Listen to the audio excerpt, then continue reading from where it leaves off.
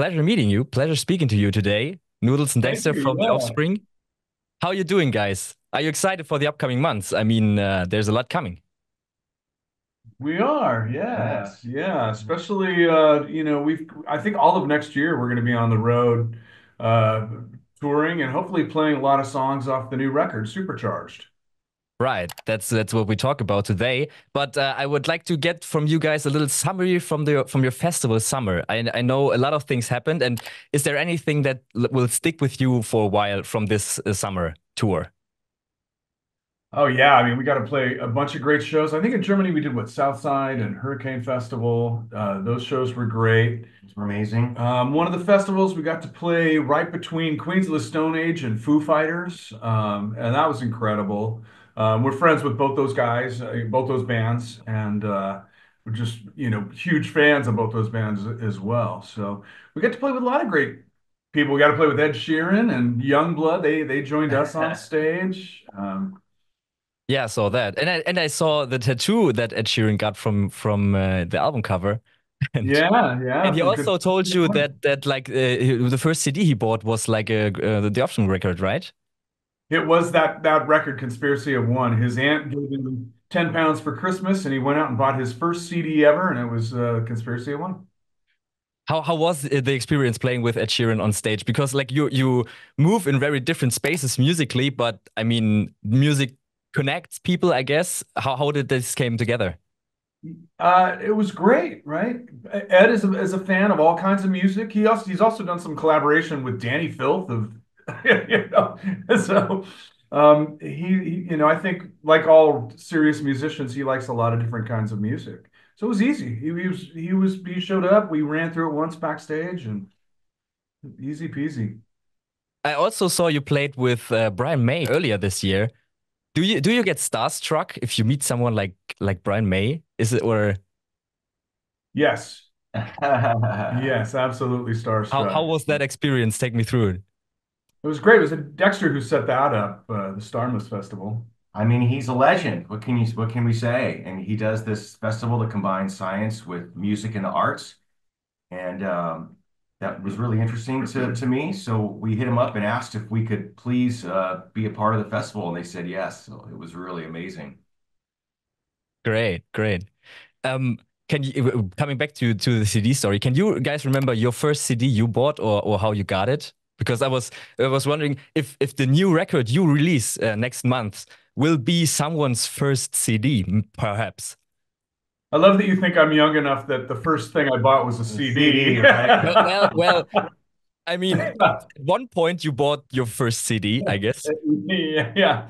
I mean, when we were young, it was LPs really what we got, and I think that well, the very first one I got, I actually asked my parents to buy it for me. It was a two record set of like rock hits, and it had the Kinks on it, the Who on it, the Monkees, um, a bunch of stuff like that. It was kind of like a compilation record. Yeah, I mean, there were always albums floating around our house from our parents and older brothers and sisters and stuff. So everything from Creedence Clearwater to Led Zeppelin, those kinds of records were floating around. I think maybe my first record might have been probably Goodbye Yellow Brick Road by Elton John. Oh wow.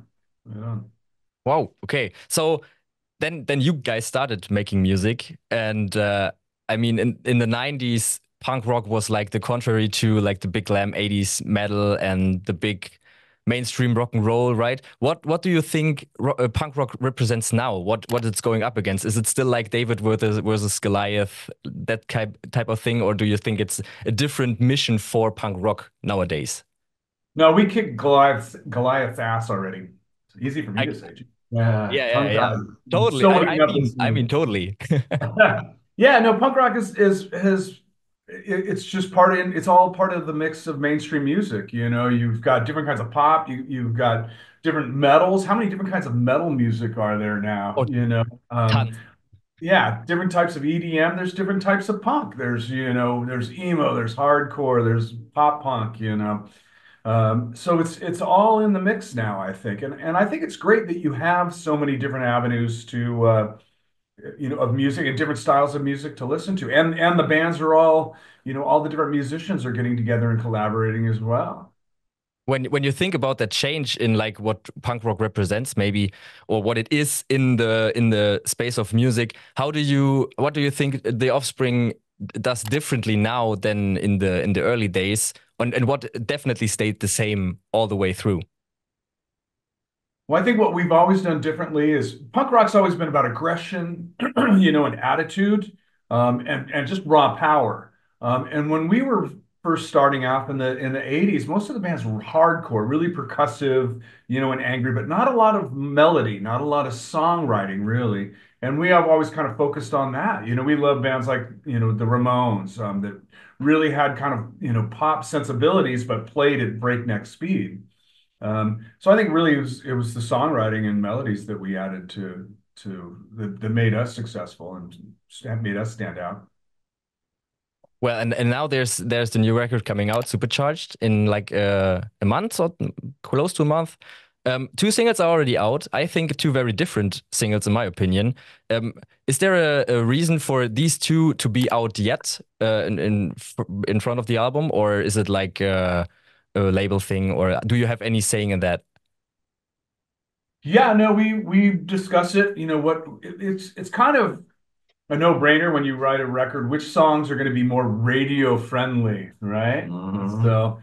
So we discuss all that stuff with management and with the record label, and then with radio people that we know. We've got a good friend that worked radio for years, and he gives us tons of advice. He's a really, really close friend of ours. Um, so as far as which one they want, will go to radio first, we kind of take their advice, into account. And then we release a punk song so that the hardcore Offspring fans know we're still with them. I mean, what is more fun to play in the studio? Like the light it up, the fast paced energy one, or make it all right, which is I feel more like the festival time to sing along, have party, do a circuit pit. Right. I think they're both fun. I think too. So, but Two sides of our band, both part of who we are, I guess for sure. I mean, we love the energy of the punk rock song, and that really gets us going in the studio for sure. But then when you can put together a really melodic song like "Make It All Right," that feels really good too. Both songs, we've been playing them both live recently, and they both make me want to jump up and down on stage. So that's what it's all about for me. is that what the fans can expect from the whole record? Like the mix of like all that the Offspring has to offer from the last, nearly 40 years. And I And also then heard that there will be some heavier tunes on that too. So maybe you can talk a little about the album. What's it about? How it came together. Yeah, for sure. Well, we call it supercharged because that's kind of how we feel as a band. We feel charged up and ready to go. But there's also, another way you can look at it. The whole world seems to be on edge, like it's supercharged. So there's a little bit of that too. And then the songs are supercharged, And then right? the songs are, yeah, We wanted this album to feel like it was very high energy from the beginning to the end, right? And yeah. just come at you nonstop the whole time. I think that was kind of the idea on this record. There isn't a lot of stuff that people would consider weird or out there on this record. It's just kind of what people say they like from the Offspring. That's what we wanted to serve up this time. And it's not long ago that you released your last record, so there was like a short time span in between the last, and then the one before was like 10 years ago from that to 2012, I think. How is it to be so fast in putting together the new album if when there was like a period in the 2010s where there was no album at all? So you feel good about that, right? Supercharged. I mean, that's also what the album represents. Yeah, when right before we finished the last record, we had a real productive period, like the last year and a half before we put it out. And then we had to put it out in the middle of a pandemic, which kind of sucked. And it was a pretty dark time. But we still kept that momentum. The record did pretty well, and we went out and toured, and the touring went exceptionally well. And so we feel like things are really moving for us. Let's keep it going. And we knew we didn't want to wait 9 years again between records to put out a record. Right. We're not waiting for another pandemic for sure. No, absolutely not. No, No. no. I saw that You're Gonna Go Fuck It reached 1 billion streams on Spotify. That's fucking milestone. I mean, what do you think about like these kinds of successes when I mean, nearly got it all in your career already. I mean, it's amazing. Incredible. Yeah, Yeah, yeah. would have never thought. Super cool. It looks like Kids Aren't All Right is going to follow it up, and that'll be That, the next that'll hit one. a billion in the So, next few months, I think. yeah, So having two is just insane beyond what we could ever yeah. hope for. We're stoked. And I mean, if even if the song is a few years old right now, I saw a video of you guys playing at Hellfest this year. And it was fucking bonkers how the crowd went nuts when you played this song. And I mean, it's for you, it's like every night, right? So I mean, it's clearly a fixed song in your playlist because everyone wants to hear it. Yeah, for sure. There's a number of songs that we have to play every night, or the fans will be pissed. Yeah. There's also some deeper record cuts that we like to play, but some that we have to cut or change, just for time constraints. And we know we're always deleting somebody's favorite song, unfortunately, but we can't get everybody's favorite song in there, unfortunately.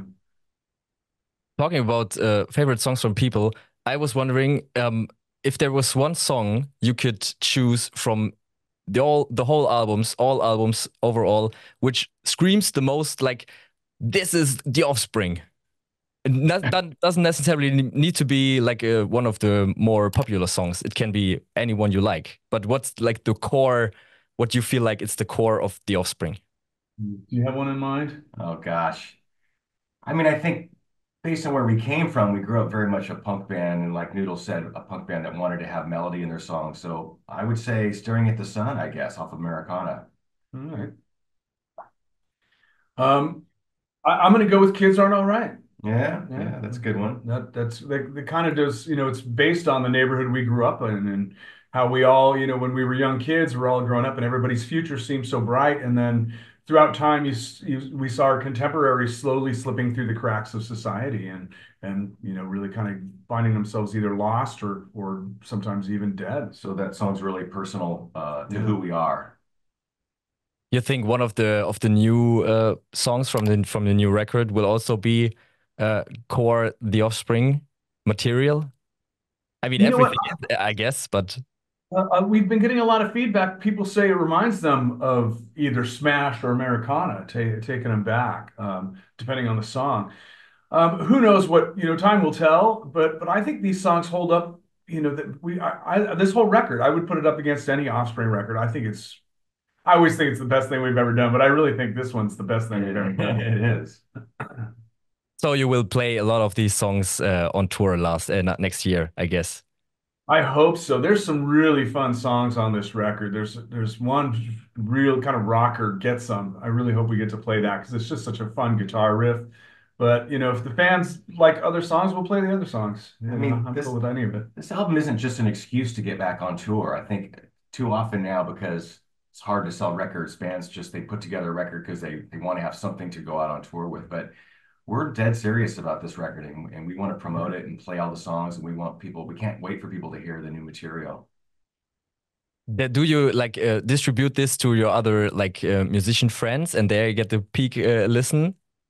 Like you talked about being friends with the Foo Fighters, and like they get the like a private listening session or something? Well, not those guys, no. Actually, Josh is on about half the record, so Josh Freese That's knows true. he knows a lot of the songs. Yeah, definitely. I often send our new CD out to guys like Fletcher from Pennywise Okay, yeah, or for sure. what have you. So yeah, that's pretty common. Yeah. Yeah, more like to get a professional opinion about it, or in the finished product to get them like a sneak peek. Just because we're excited about it. Yeah. We want to show our friends that we think would like it. Yeah. And friends that we just want to stoke or friends that whose opinion we really respect. Yeah, right, right.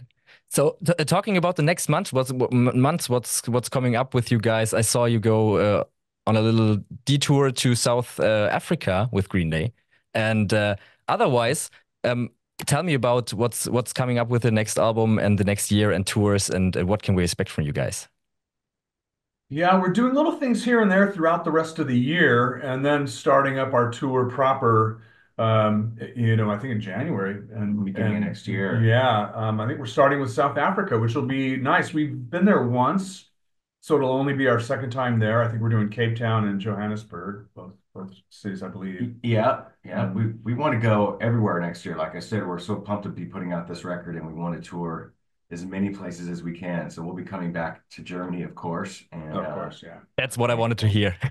yeah, yeah. You know, we had the best headline show in Berlin last year. It was Yeah. the best show in Germany I think we've ever had.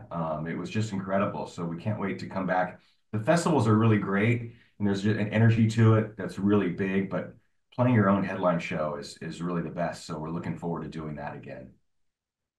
Perfect. Great. So I'm really looking forward for the new record. I'm really excited. I guess you guys are too. And for the fans' reactions. It was really nice talking to you guys. Dexter Noodles from the Offspring. We see you guys definitely next year in Germany. And Thank I you, want to Alex. leave you Appreciate guys it. with some nice words for the German audience, the German radio listeners in here, your fans, of course. Yeah, we've got great fans here in Germany, and we have for over 30 years. I think our first time here was in 1993. We started Yeah. developing a fan base. We were opening up for NoFX back then.